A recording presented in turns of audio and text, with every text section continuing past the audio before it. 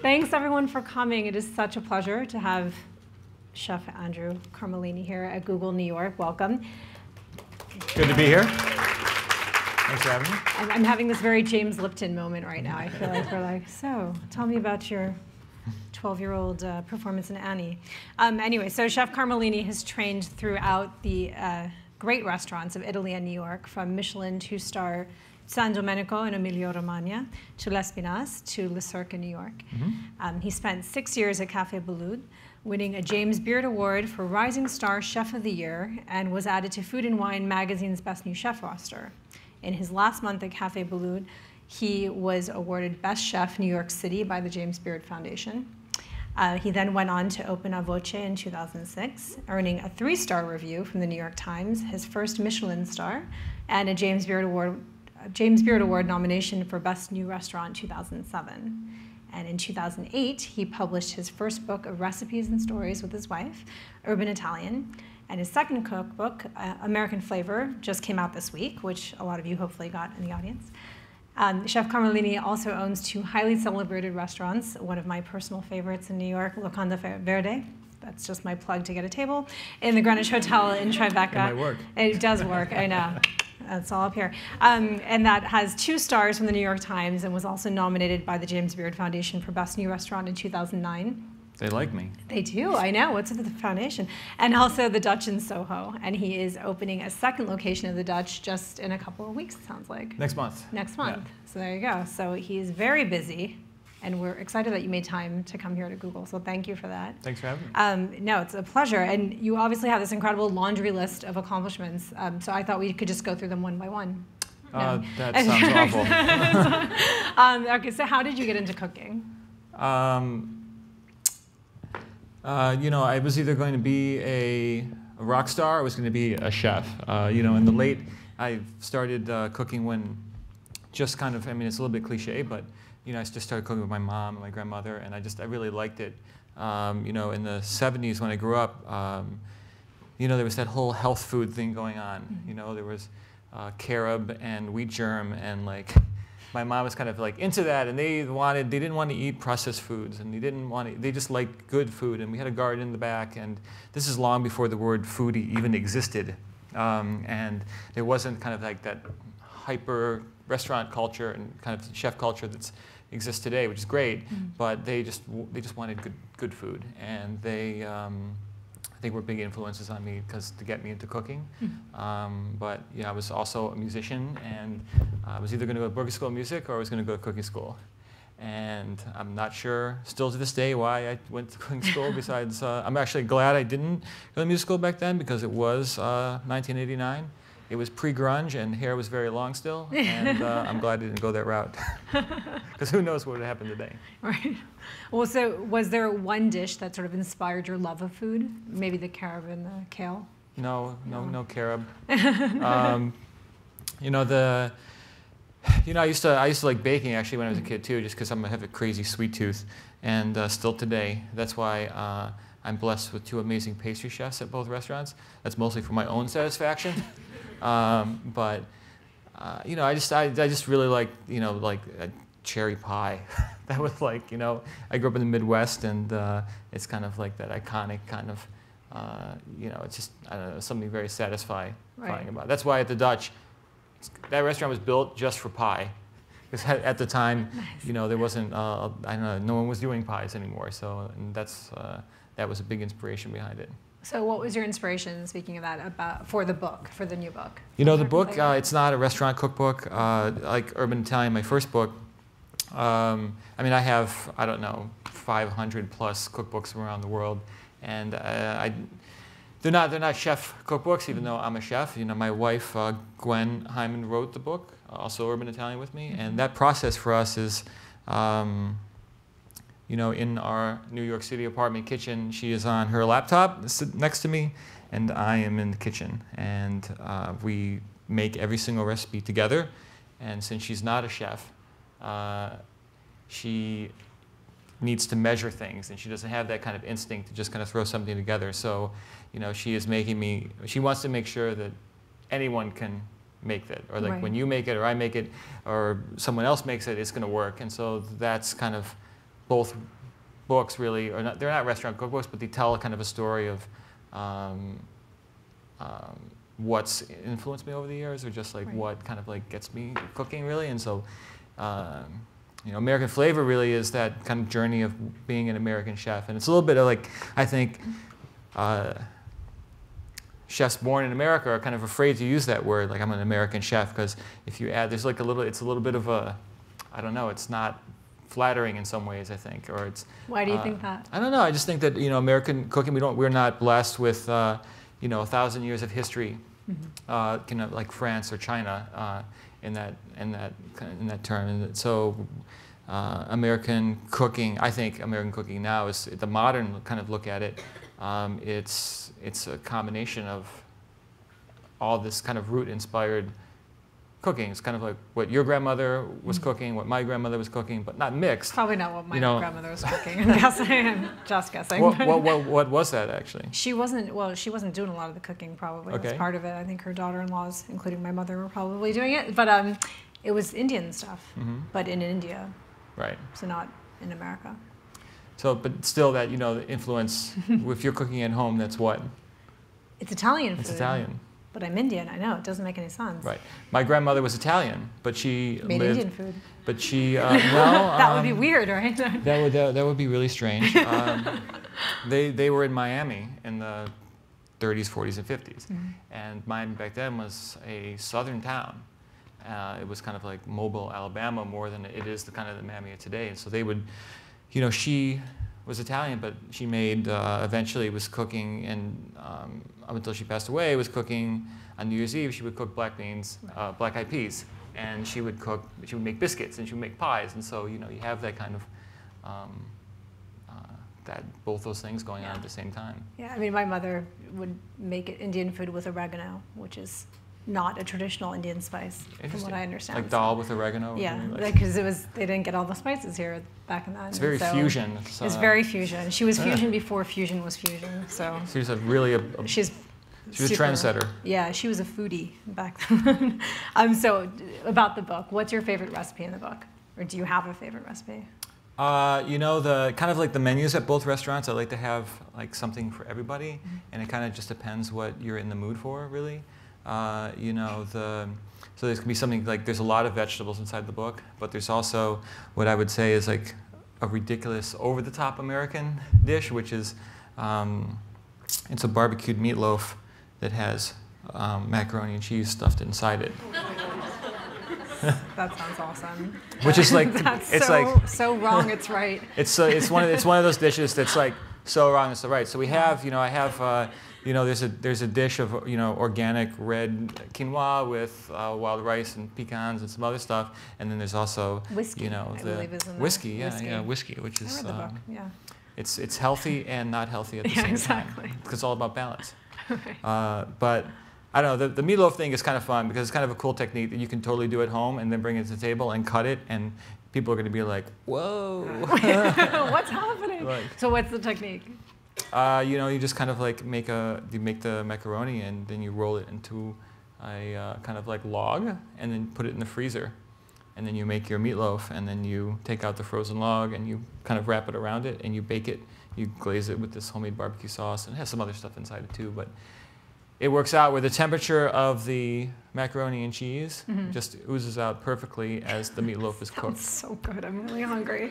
I know. I should. It's kind of like molecular gastronomy with no chemicals. It's just about temperature. That's awesome. Yeah. So obviously we're here in New York, and you mentioned your tiny New York kitchen, of which many of us share that challenge. What do you recommend? What from the book is easy enough to make in a tiny New York kitchen? Can you make meatloaf stuffed with macaroni and cheese? Again, like that's tricky? What I made everything at in my kitchen, and so I tried to like, I remember with Urban Italian, my first book, I'm fortunate enough at the restaurant that I don't have to do dishes anymore. Like when I first started the business, I was definitely washing dishes, and you have to remember that when you're a chef. You know, for a lot of years it was always, I was cooking at home, and it was like 15 pots. And like, you want to do this, you want to do that. So we try to make, for the home versions of everything, I try to do everything with 1 or 2 pots, or 1 pot and a pan, you know, so you don't have to that's the worst. You know, Yeah. you make the whole dinner and you got to deal with like the cleanup afterwards. So That's what my husband's clean up as you for. go. Clean up it's as you really go. important. Make Or dirty have the a husband who will do dishes, who's so particular about cleanliness. You're very I'm gendered telling about you, these things. I know. No, because yeah, that's true. I do the cooking and he does the cleaning. It's a good division of labor. That's a good, yeah, that's okay. And sometimes cooking involves I ordering. would take from that. Locanda. I would take that role if you cooked for me every night. Right? Well, or order. I can call up like with the best one. Okay, so tell us more about the restaurants. We're speaking of those, Locanda Verde and the Dutch. You How know, did they both come about? Locanda Verde is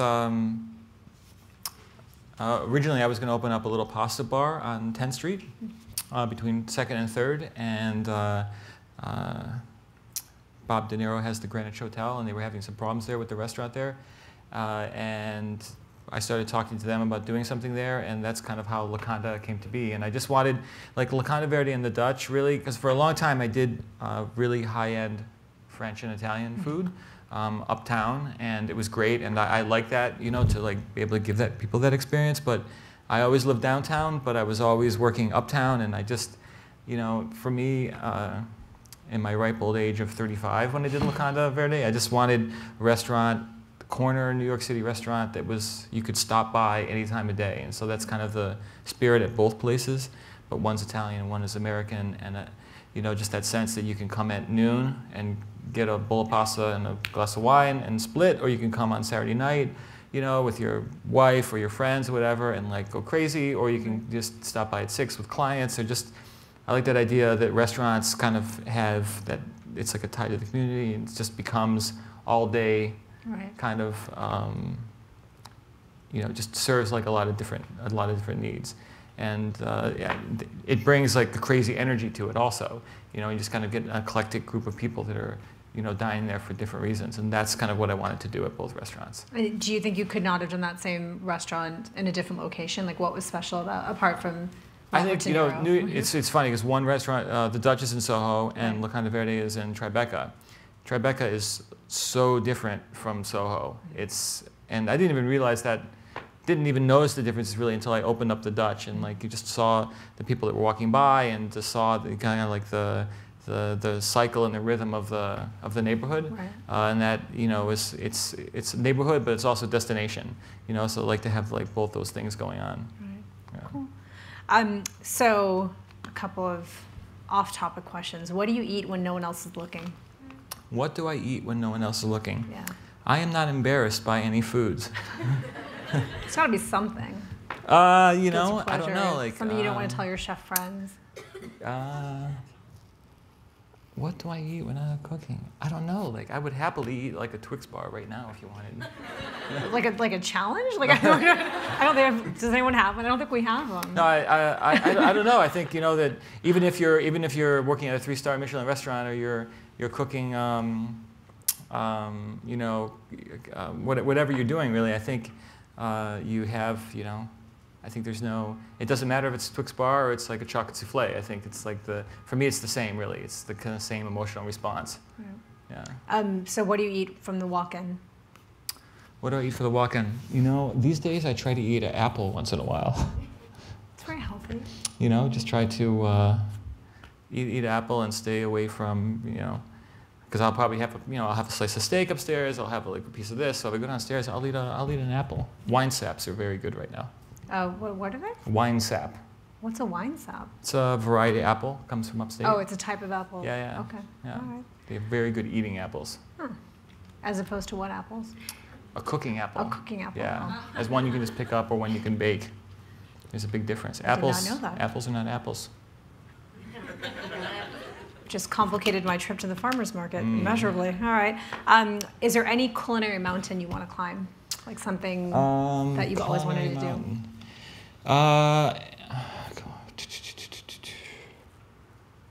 You know, I'd like to do a French restaurant one day. You know, French food, kind of like American food, like, or just the idea of American food is like, especially French, because it's a little bit out of fashion a little bit, and I kind of want, I mean, France it's such an amazing culinary journey, really, in all the different regions, and I kind of want to revisit that and do that one day. Probably not on a super high-end level, more of an approachable level, but I want to kind of get back to the country that first kind of inspired me, like with cooking, which was France first, even before Italy. So yeah, I'd like to do something something French. Yeah. All right. Are there any unexpected influences in your cuisine? Well, it's interesting because for example, there's an Indian technique called turka, where you kind of will heat up ghee and then kind of bloom spices in it, sometimes mustard seeds.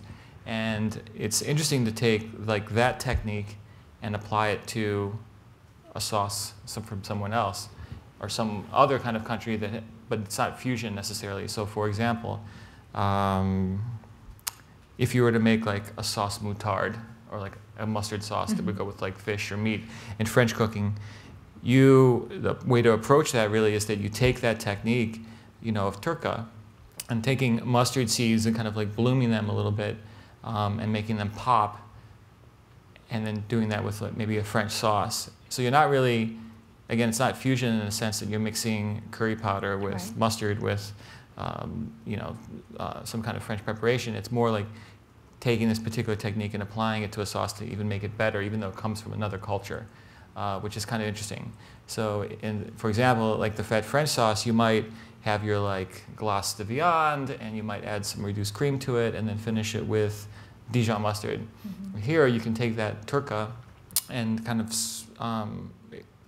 make those mustard seeds pop in the hot ghee. You might not use ghee for that sauce, but you just use butter, and then add your glace de viande, and then add your kind of, so I look at food that way sometimes, and that balance of, say, like the sweet and sour in Thai food or Vietnamese food, you can apply to Italian food. Not that you can use fish sauce in Italian food, but just balsamic vinegar and olive oil. That's what I kind of look for parallels that way. What challenges you? People. Like right now? Actually, a person made me happy today because in an email exchange last year with someone that had a very nice meal at Locanda Verde and was telling me about limoncello that someone in their family made.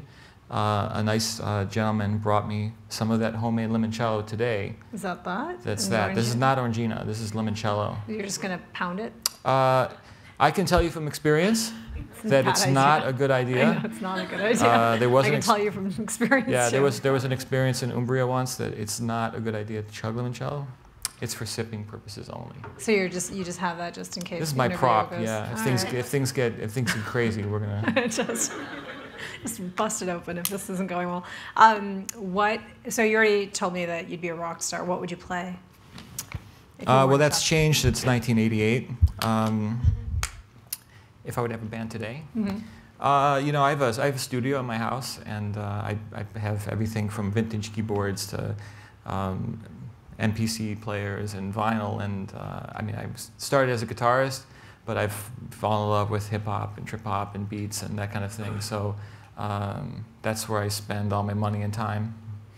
So you'd be like a rap star? No, absolutely not. I'm an awful rapper. But I'm totally gonna make you do one at the end. You'll have a couple minutes. I'm a very bad rapper. I'm all about the music part. All right. Yeah, don't ask me to rhyme. So if I can barely spell. You wouldn't do it. All right. I'm gonna let you off the hook only because I want that table. What is the best meal you've ever had? The best meal I ever had. It's such a tough question because I've had a lot of great meals. I'm very fortunate to have a lot of great meals, and I think it's the best meal you ever have is, it's on different planes really. So you could say, I went to El Bulli 4 times, and those were the 4 best meals I ever had. But you went to El Bulli 4 times? I could say I went to El Bulli 4 times, but I did not. Oh. I went 3 times, but that's. I went actually in the early 90s, but kind of before he was really known and before he was using chemicals and stuff like that. So I've seen kind of the evolution over time. That's a meal as performance art and kind of a meal as discovery. And that's different than like having like an awesome outdoor barbecue, or that can be a great meal because you're with awesome people, and there's this whole other layer of like the dining experience, which is interesting too, because in Italy, for example, you can go to a Michelin-starred restaurant and you can have kind of like the alto cucina experience, and that's great. It might not be the best meal you ever had in your life because that might happen. That might be a spaghetti and clams you had at some trattoria, in Liguria somewhere. That's what it is for me. It's more I love great food, and I both in the high and both in the low. That Twix bar and that chocolate souffle. Mm-hmm. But really, I think a great meal is made up of so many other things. Right. So can I pinpoint one like great meal? I don't know. That's a tough one. That could be breakfast sushi at the Tokyo fish market at 6 o'clock in the morning, or that could have been that spaghetti and clams at Bata Bota in Liguria. Right. I'm fortunate to have that experience a lot. Right. It also can be, I don't know, that bowl of oatmeal with your, maybe not oatmeal, I'm sorry. I take that back completely. That was completely off. So what do you think of the whole molecular gastronomy trend? Because your food is so much more like rustic. I think of it as like very rustic and sort of almost like home cooking, but obviously elevated, but there's something very approachable, I guess, about it. I had, just bringing up El Bulli, and it's one of the stories that's in American Flavor. In 1996, I was working in France, and after a year, I took 3 months off and just traveled. Mm-hmm. And a couple of chefs said, go down to Spain, check this guy out, and I went by myself, and I was the only person there for lunch. And I was 25. I didn't really know what I was getting into. I thought I was going to have paella and pan con tomate and all these kind of like classic Catalan dishes. And I sat down, and we had 20 amuse-bouche, and there was all this stuff going on. Later, yeah. And it was like a 35-course lunch, and it was cooking different. I'd never seen anything like it before, and so I asked, like I said, can I see the chef? And in my mind, for some reason, I thought it was going to be like a couple, because I was the only customer. I thought it would be just a couple guys in the kitchen, banging it out, and the glass doors opened, and there was 40 people back there, and there were sculptures inside, and there was the first thing I noticed, there were no ovens inside the kitchen. And I was like, what is this place? And so I met Ferran, and he was lovely, and I said, well, I'm not doing anything for the rest of the summer. Can I just stay here and work? He's like, I have too many people here. He goes, I'll tell you what, come back for lunch. And I couldn't even afford the gas to get back to Rosas, and at that point, and he's like, no, please come at lunch with my guest. And I took him up on it, and I slept in the car. And in the morning, I took a swim and put on my clothes from the day before and went for lunch. And he had put a table in the kitchen for 2 people, and he was the second person, and another 40 courses completely different from the day before came out. It's amazing. And he sat down and ate every one with me, and we just talked about food and what he was trying to do. This is kind of before he really had that international fame and started working with the chemicals and trying to change the perception of the diner. And change that kind of experience, because he was explaining to me he was tired of going to France and going to the great restaurants, and almost every menu was the same. Mm-hmm. So I had the experience very early on, but it didn't speak to me as something I wanted to replicate or come back, because really that the soul, there was a kind of a certain soul that I really liked about cooking and serving that type of food. So it was even though it was amazing and appreciated, and I went back many times after that, and I know the techniques and learn them, it's not something that I wanted to copy. Right. Yeah, if that makes sense. So yeah. I appreciate that as a diner and as a chef, but it's not something I wanted to replicate. That's an extraordinary story. Yeah, it's cool story. Pretty cool. Yeah. I wish dine out on that. I wish I took a picture of it, because I didn't. It was like pre-iPhone, and You know? Oh, okay. So talking about that, what do you think about people who do that in your restaurants, like taking photographs of the food and tweeting it and? You know, I think in the beginning, it it really kind of bugged me out a little bit. You know, completely honest. It's like if I sat next to you when you were at your desk and like was like, wait, what are you doing? You know, what's that email you just sent? All those you know? people do that every day. They know, sit there and poke at me.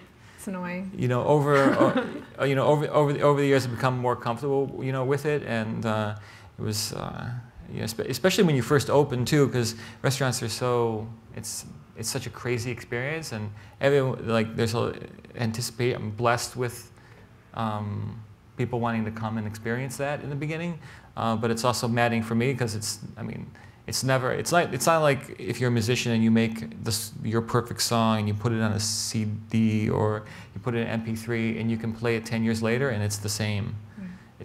There's so many other factors. The fish came late. The temperature in the dining room was like 2 degrees more. I'm in a bad mood. You're in a bad mood. There's all these other there's all these other factors involved. So, you know, that kind of like immediate reaction thing or like pictures thing, it would bug me out in the beginning when it first started to happen, or that kind of like culture started to happen. Now I don't care. You go ahead and take pictures like you want. And we'll take a picture together in front of the meatball. Be like, hey, you know, like, so.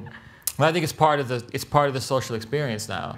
Right. It's part of. I mean, it's the same. Like I love street art, so it's the same. I mean, if I, you know, go by and want to take a picture of this tag or, you know, that illustration, it's the same. So I've given it up. I've given up the hate.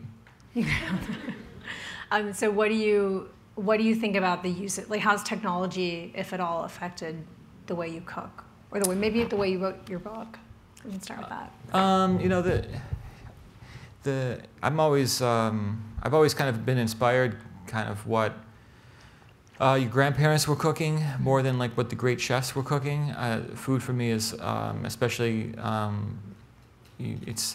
with travel especially is I like the anthropology of and discovery of food and how it relates to culture a little bit. So, you know, I've found inspiration in old Fannie Farmer cookbooks and just translating older cookbooks to see kind of how things were done before. So, you know, because some things get forgotten. You know, there's one technique where you take. I love pickled cherries. It's a thing we use a lot, and we'll, you know, in the summertime or in June when sour cherries come in, we'll pickle hundreds of pounds of sour cherries, and we'll use them for sauces and for garnishes. And I discovered this is really cool technique where you save all the cherry pits, and then you roast them in the oven, and then crush them, and then pickle the cherries with the cherry pits. You put them in a cloth, and then because the cherry pits have kind of an almond flavor to them, and it gives kind of this natural kind of like almond essence to the cherries. I mean, it's a very primitive kind of technique. You're taking the inside of this fruit and then roasting it and then crushing it and then pickling inside it, as opposed to using technology to transform the cherry into something else. And that kind of, I don't know, that's fascinating to me because it's not extracting, I don't know, it's very elemental in a way. And I like that. I like that kind of, that approach to it. So what's next for you as a chef? What's next for me as a chef? I don't know. Apart from the restaurant opening, obviously. Yeah, no, we're doing and the book. You're busy. You know, that's for me as a chef is just you know, it's constantly evolving really, and because the restaurants, it's a very organic thing and a very living thing. It's, you know, the next thing is just you know, next we're going to change some more fall menu items next week, and we're going to do. Don't take that ricotta off the menu. What? I will hunt you down. It's funny. It's you. the simplest dish we ever did before, like one of the most simplest things ever, and it's the most popular thing we ever created. Have really. you guys had this? You must go. Leave the office right now. I give you all permission. I have no authority to do so, but I give you permission. You must go and have it. It's amazing. But that's the most popular thing. That's right? an example of something Yeah. that can be like it can be really so simple, but so soul satisfying. And it's really just, it's about the ingredients. We get the sheep milk ricotta, because most ricotta is made from buffalo milk, cow milk. which is delicious. It's just the sheep milk has a little bit more tanginess to it, and it comes from Sardinia, northern Sardinia. The Peanut Brothers, they own it's like 400,000 sheep, of which I think I use 200,000 sheep because we sell so much of it. But we buy everything they import because we go through so much of it. So it's just highlighting that in an amazing way. It's incredibly delicious. I dream about it. It's, I know, not normal, but it is really delicious. How are we doing on time? So I want to make sure we leave time. Okay, so we'll just do a few more questions before we wrap up. So if I came to your house for dinner, what would you make? Invited or not invited? Either way. I'm getting your address after. The last guest I had at my house was Wiley Dufresne. He was the chef at WD50, and he's a neighbor of mine and a friend. And he came over the house, and his wife brought cookies, and I ordered Mortarino pizza. That'll do. Cookies from Mrs. Dufresne. It was pizza. That was the last meal that was served at my house to a guest. Nice. Yeah. Sounds like what's served at my house. Not gonna lie. You know it's the great thing about being in New York. You know you can get so many great things like so easily, and you can run out to Queens and get Thai food, or you can go to Flushing and go to Golden Mall, or you can run up and have a 5-course French meal if you want, and just like there's so much access to that. If I'm cooking at home though, my go-to is 2 things. It's pasta with tomato sauce, or it's like a roast chicken and a salad. Big, huge salad and a roast chicken. So it's interesting because that seems to influence the 2 restaurants. Like it's Locanda is your pasta with tomato sauce, and then roast chicken at the Dutch. Yeah, that's. I mean, it's the simple stuff, Yeah. So, what would you recommend? What is your favorite restaurant that everyone should know about in New York? Since we're in New York. Again, it's one of those questions because there's so many different levels of Like one that people wouldn't necessarily know about, a little hidden gem that we're all going to turn up to on Well, it Saturday. goes back to that technology. It goes back to that technology question. What restaurant haven't you heard about? That's probably true. That's as soon as something is discovered, somebody's tweeting about it. Somebody's tweeting about it, or something. It's great. And at the same time, what is that place? Maybe we'll create it. Maybe we'll go out to I don't know. We won't tell anybody. We'll go to Midwood and we won't tell anybody. We won't invite anybody. Okay. It'll just be me and you. Sounds good. That's done. It. I like it. We'll have spaghetti and roast chicken every night. That sounds amazing. This has been a very successful interview from my perspective. Okay, we're going to do my little James Lipton moment because I'm feeling very inside the actor's studio right here. Okay. So it's a little word association, finish this sentence sort of thing before we open it up for questions. Italy is? Complicated. Junk food is? Appropriate when necessary. Your favorite thing about New York is? The food. Yeah. Best thing about bacon is? Tasty. A food trend I like is? A food trend I like, ice cream trucks. A food trend I hate is? Hamburgers. You don't like hamburgers? I love hamburgers. Okay. Food trucks are? Good some places, bad other places. Reality chef competitions are? Dreadful. The most surprising thing about Google to me is? That it exists. We're not really here. It's all smoke and mirrors. Thank you so much. I'm going to open it up for questions, if anyone has any. Thanks. You have to go to the mic, so please. Wow. I didn't notice that before. So I have 2 questions, actually. The first is, said I'm going to the Dutch for the first time on Friday, and what should I order? What do I have to order, do you think? And you can answer that one first. You know, if you haven't had them yet, the little oyster sandwiches are kind of tasty. I highly suggest a beer with them. You know, I'm really digging the smoked chicken stroganoff right now. Which stroganoff, you don't really hear that word very much anymore, but I do from Minnesota. It is available at the Dutch right now. Nice. And then, how do you make your roast chicken? The roast chicken, at the restaurant, how do we make it? Or how do we? How do you make it at home? Oh, how do we make it at home? And how do you make it at the restaurant? The roast chicken at home is very simple. You take a half stick of French butter and you put it in the cavity with Malden sea salt and cracked pepper, half a garlic head cut in half, a little bit of thyme, salt and pepper on the outside, and that is it. I don't even tie it. That whole trussed chicken thing at home. At the restaurant, it's a different story. At home, don't even tie it. You just put it inside, and then for an hour, go watch TV or do something else. Do you salt and pepper it and let it sit? No. Or you just put it on? Yeah, and if you want to make a really great, like just the simple thing to do for roast chicken to get it really crispy, is put it in the refrigerator the night before and don't cover it. Yeah, that's the best way. So the outside gets nice and dry, and moisture, you know, because butter on the inside. That sounds good. And I don't do temperature or anything like that. Just at home, it's just that old technique of just picking it up, and then when the juices are clear and it doesn't have the little blood specks in it, it's good to go. Yeah. That's Sunday.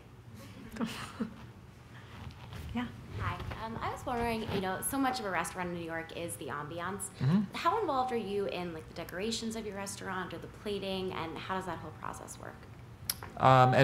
We had two great designers at both restaurants, and probably I micromanage too much with my partners on how that gets done. I know at both restaurants, a lot of the art that's on the wall, the photographs, the kind of like random object that's here and there, I bought myself over. I know at the Dutch, I probably started like 2 years ago, just kind of collecting things because we had this idea of what we wanted to do exactly. So it's a combination of, you know, some internet finds, a trip to, you know, upstate here and there, just kind of, you know, Brooklyn Fleet, the Chelsea Market. It's just kind of like to help tell a story of, kind of like help. Because it's the corner restaurant, both were corner restaurants, and I wanted to have that sense of warmth a little bit. So it's, you know, you have something that's like a little bit funny, and then something that kind of is a nod to the neighborhood, and then something that's a nod to the cuisine, and it's just kind of, I just put all that together in a random type of way to help tell the story of the place, which most people never notice really. It's just kind of helps tell the story really. Hi, how are you? How you doing? Good. I was wondering, after listening to your story about your experience at El Bulli, spending the entire day in the kitchen, learning, talking about food, if you could have a similar experience today with anyone, who would you spend a day in the kitchen with, learning and collaborating with? You know, I think I'd love to go to. I don't know if it necessarily be a chef. I'd love to go to Japan and fish. I think is what the next thing I'd like to do really, and I want to I want to see what fishing is in Japan, because I've seen Japan. It's such an amazing place to eat, and I think I'd like to go on a boat and catch some octopus with like a Japanese, and I have that connection. I've established the connection. They're in a town called Atami, and it's the brother of the cute Japanese girl that cuts my hair. And I am going to next time I go to Japan, which is maybe the end of next year, I am going octopus fishing with her brother. I like to find out where things come from and what that process is. Yeah. Hi, how are you? I have 3 questions. I'll charge you extra. Okay. My first is, what's your favorite pizza place in New York? Favorite pizza? You know, pizza's funny. Pizza is, you know, pizza. People have a lot of love and a lot of hate for pizza. It's kind of like all about the pizza they grew up with, or the pizza that was in their neighborhood. And you know, I like Motorino a lot. I like that style pie. Ceste is good also. But you know, if I want to get a slice and I'm up by Columbia, La Familia is fine because it's like a slice joint. But it's that's a New York phenomena. So if you know, I'll enjoy one of those too. But there's no excuse for bad pizza. There's absolutely no excuse for that. So yeah, Motorino, like that Napolitan style, like I really like. Okay. Yeah. Question 2: What's your favorite ingredient to use, and how do you feel about flavored oils and vinegars? Favorite ingredient to use? Probably tomatoes, just in general. Like so much you can do with that, and sweet and sour and sauce bases in many cuisines. Flavored oils, flavored vinegars, not a big fan. Vinegar is good vinegar. There's like no replacing like good vinegar. It's even like red wine vinegar to have like a good quality, like aged kind of French vinegar usually. We were making our own vinegar for a while, which was kind of an interesting experiment that led to lots of mold and sometimes flies. But sometimes those results are going to be, actually cider vinegar is really easy to make at home, and it's really easy to make at home. And if you get a small barrel and some cider, you can have some good results with that. But flavored oils, there's like chemicals involved, and it's not. You can get, you know, better results just combining those two ingredients by themselves. Right. And in terms of marinating red meat, some chefs don't really believe in that. Some will just do it and, you know, marinate it for hours or even a day. Some will just throw it on the grill. How do you feel about that?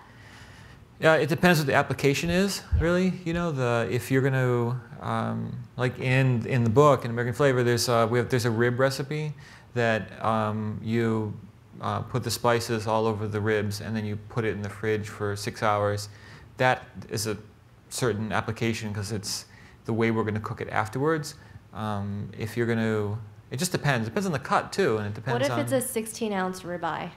I asked because she's making it tonight. Sides. 16-ounce ribeye. You know, I wouldn't marinate. I wouldn't marinate it. Okay. If you have a great piece of meat like that, you know, I don't know, you went to somewhere and sourced something that's really great. I'd rather to be like beefy. You know, at the restaurant at the Dutch, I'd tell you if I want to open up an American restaurant, we had to make. It would be pretentious of me not to try to make the best steak we could. Right. And so we spent a lot of time trying to source from a particular farm, and we were dry aging for 28 days, and we're doing this technique called re-aging, which is after this, because you dry age the whole piece of meat, and then you cut your steaks, you trim it up, and then you cut your steaks. We cut the steaks, and then we're aging the steaks individually again afterwards, so there's more kind of dry age flavor on them, and it's just salt and pepper. So it's really kind of about the natural minerality of the steaks and getting like a really good char on the outside, than necessarily trying to infuse it with other flavors. Like I don't think there's a reason to do like a chili rub steak necessarily if you have like a great piece of meat, because if I'm going to eat a steak, like, you know, be like steak. I want to taste the beefiness of it necessarily than trying to like make it taste like something else. So for steak, I try to be kind of like pure about it. Okay. Yeah. Thank you. Yeah. Thanks. Cheers. Hi. How you doing? So I have a question about the business end of things. I mean, it's obvious, you know, you go on the reputation of your talent as well, but you're also in a very competitive restaurant market in New York City, and so I think conventional wisdom always says it's one of the hardest businesses to go into. And so what do you think, aside from the buzz that you get as a chef and you know, kind of your talents, like what else do you do to run a successful operation? It is true, you know, that the art of cooking is very different than the business of food. It's like very, very, they're different, and there's no road map to success. No one ever taught me how to do that. No one ever. There's no book on it. They don't teach you that in school. It's a lot of mistakes. I made so many mistakes. The thing about mistakes is that I make 10 a day, but I try not to let everyone know about them and just cover your track as much as possible. It's a very human business. It's very, I have 2 operating partners. One guy who we cooked together for many years. He was a chef for me and a cook for me for many years that is now moved into, he takes care of the kitchen design and scheduling, costing, organizing. He builds the restaurants, and then I have another guy, Josh Picard, who takes care of kind of the front end of the business part of it. So I can concentrate on what I'm good at, or at least what I aspire to be good at. And I think that again, it's like you can have all the opening buzz you want for a restaurant, but that only works for 3 months. 4 months, and then you have to be consistent in what you do, and I think that's really the biggest thing. It doesn't matter if you're the diner on the corner and you do the dried out grilled piece of chicken on top of the Caesar salad, you want to go back because that's what you want to go back for, and you don't want to know it's like the same, every single time. So it doesn't matter if you're doing foie gras 3 ways or pork buns or a bowl of spaghetti, or you're doing the dried out piece of chicken. You have to be like the same and try to deliver the same kind of experience. And I think that's the most important thing. Thank you. Yes. Any other questions, guys? You get to go to the mic, Matthew. Maybe you should rap. Yeah.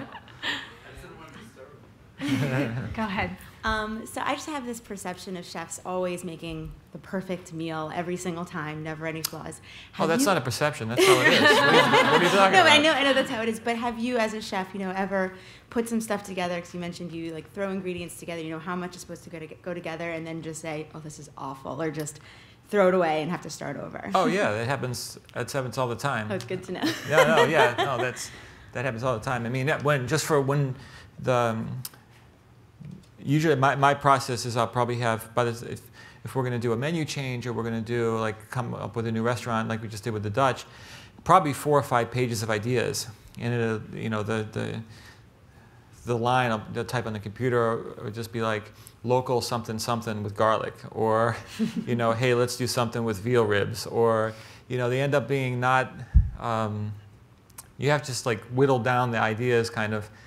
And my formula is if 1 out of 5 ideas work, then you had a good day. So just kind of have to sometimes it sounds really good, and let's try this thing, but maybe you can't get a supply of it every day, which happens sometimes.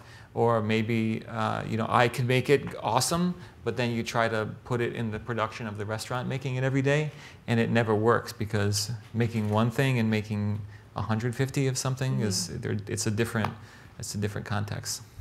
Cool. Thanks. Hi. So I sort of when I go out to eat, I sort of differentiate between times where I'm going out to eat because I'm starving and I just want a burger and fries, right, versus something where it's a Saturday night and I've been planning all week to go to a restaurant. Sure. And I just wanted to know if you thought there were any sort of tips or hard and fast rules for ordering to sort of get the most out of your restaurant experience, whether it's ordering thematically or balancing or anything like that. I think it's all about context, and kind of where you are. And what type of restaurant it is, or who you're out with, or what the purpose is. Like obviously, you're just eating to eat. You're going to get a turkey wrap and you're going to split. Right. I think that just the restaurateur in me or the chef in me, any restaurant's going to give. I never judge a place on one try, because I know as a diner, just eating out so much and all over the world, it's like. You can be having the meal of your lifetime, and the person next to you can be having the worst experience ever. It's just it's just the theater of a restaurant, and so I think the thing is, there's obvious, on some menus there's things you could just, you just look at that and you're like, that's just wrong. I'm going to stay away from that. And then there's the obvious choices. Kind of just depends on how many times you've been there. It depends on what the mood you're in. That's why what I try to do is always balance out the menu so there's a little something kind of for everyone. So I have tripe on my menu, but I also have like a quinoa salad with squash and hazelnuts. Just depends on what night it is. So you like balling with like your buddies and you're doing tequila shots, or you're like, did you go for like the 82 Bordeaux and like, or it just sort of depends. Go with your gut a little bit. Yeah, just go with just go with your gut. Yeah. Okay. Thank you. Thanks. So I guess this is a little bit related to how you as a chef, dine out. I think all of us that dine out a lot, you end up with sort of your pet peeves and stuff. I was just curious, what drives you nuts at restaurants that you go to as a diner? I think it's the biggest thing is just like not caring. It doesn't matter if it's the Greek salad or it's it's just blatantly not giving a shit. Is really kind of like that's the thing that's like always. And again, mistakes are going to happen. There's going to be, someone's going to, they're going to open up their oyster and there's going to be a little sand in it, or there's going to be maybe a little bit too much salt in your steak, and that's happened. That's the human aspect of it. It's just like, just blatant attitude, or just like, that just like drives me crazy, and you can feel it sometimes when you sit down. You can feel it right away. So that's the biggest thing. Yeah. Thanks. Yeah. Okay. Who are your favorite green market suppliers? When you're taking that wine sap out of the walk-in, where do you like it to be from? I've been buying from the market here since I first came to New York, and just as being working in restaurants or whatever in the early 90s. They're usually there every Wednesday. Franca at Buried Treasures is, we buy a lot from Franca, and we buy a lot from Rick Bishop. The wine. I'm fortunate enough also that I actually don't have to physically go to the market to get those things, because they're both pretty busy restaurants, and we pay cash to the farmers, so they like to deliver to us. But Millarelli, Franca, Buried Treasures. Those are kind of like our go-to people, and then we have like one or two that could get us just stuff that they don't even put out at the green market because they know I'm gonna sell it right away, or that's what I want. Like if someone's gonna bring us like local chanterelles the 1 month they're in season, or local huckleberries the month they're in season. I've always bought a lot from the market, even though I necessarily don't use that as a marketing plan. It's kind of like, I don't know, I think if you're a good American chef, or just a good chef in general, that's what you're doing these days. Good. Thank you. Good. Any other questions, guys? Okay, well, thank you so much for this. It's been really fun. Thanks for having me. Thank you for coming.